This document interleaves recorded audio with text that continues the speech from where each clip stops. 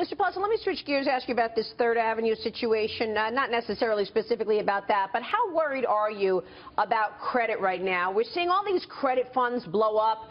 Third Avenue, shut its doors, liquidated the funds. Now there's a lot of worry out there about other credit funds blowing up. Is this a worry in terms of its impact on the broader market? Well, I think that remains to be seen yet. I mean, these funds, they're interesting funds. They are risky funds. As you said, they've faced some challenge. I'm sure the members of the FOMC are very much aware and looking at those very carefully.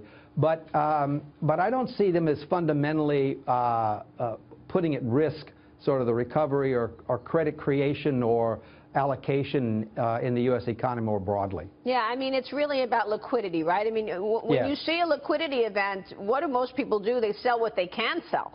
They sell where they have liquidity. So that's why I wonder if, it impacts a broader area than just credit funds, because when you want to get out whatever you can get out of. Well, but again, Marie, we have to remember that this is a very big economy, and money moves around to different sectors, to different activities and different products all the time. And sometimes it moves more quickly than others. But at the end of the day, that's what economies do, is they move funds around to their highest valued use. And so I think we need to, in terms of the rate increase and some of these things, we kind of need to get a grip on things, that the world doesn't come to an end because change takes place. Yeah, that's great analysis, Mr. Plosser. What kind of a 2016 are you looking for? I'm looking for another year probably similar to what we had in 2015.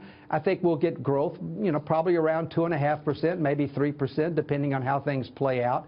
And I think that's perfectly acceptable. That's kind of normal. It's even a little bit above trend. So I think the economy is doing pretty well. We shouldn't expect a lot more, but I also think the forecast, I mean, there are always risks, but I think the forecast is pretty solid, and the U.S. is on pretty good fundamentals, at least right now. So if that's the case, would it be fair to assume, 3 or 4 more interest rate hikes in the new year? Well, I think that's pretty hard to the case. The committee said it's going to be data dependent, and it will be. Now, of course, whatever that means, are they going to be growing? They want to go gradually, but will they be able to? That will depend on the economy. Mr. Plosser, good to see you.